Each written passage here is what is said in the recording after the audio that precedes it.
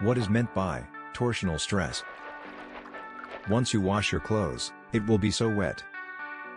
In order to make it dry, you would squeeze them with a certain amount of force applied to it. Now, while squeezing, the cloth will be twisted in the clockwise direction on one side, and anti-clockwise on the opposite side. While twisting, both the side of the cloth meet at a point where the twisting moment develops, and it is known as torsional stress. Consider a car, which is in motion. Normally, steering wheel controls the car movement. If the steering wheel is steady, the car moves in a linear direction. When you are about to turn, you apply a force to the steering wheel, which tends to turn the car in the desired direction.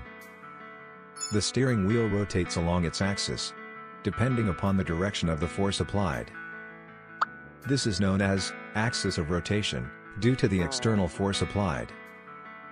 The force applied on the steering wheel, about its axis, is called twisting couple, which is also known as twisting moment.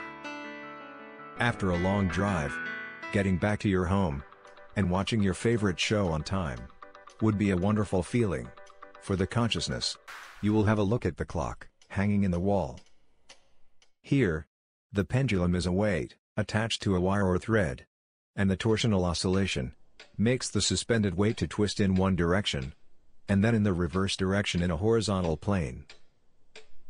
This mechanism is called as torsional pendulum.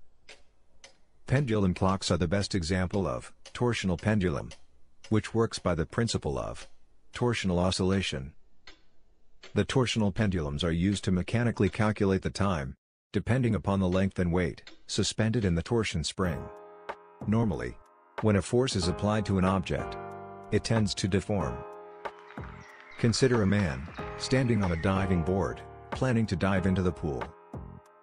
The elasticity of the board is an example of bending of beams.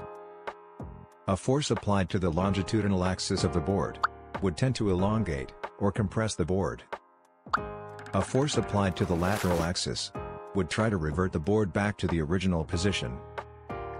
This process is known as bending of beams. Similarly, consider the same diving board, or a window slab, fixed at one end and free at the other end, which is nothing but the cantilever beam. Normally, cantilever beam deflects if the load is not withstood by the cantilever beam. Cantilever bridges are built using these type of beams, which does not have a central support or pillar, with a moving space between the two ends.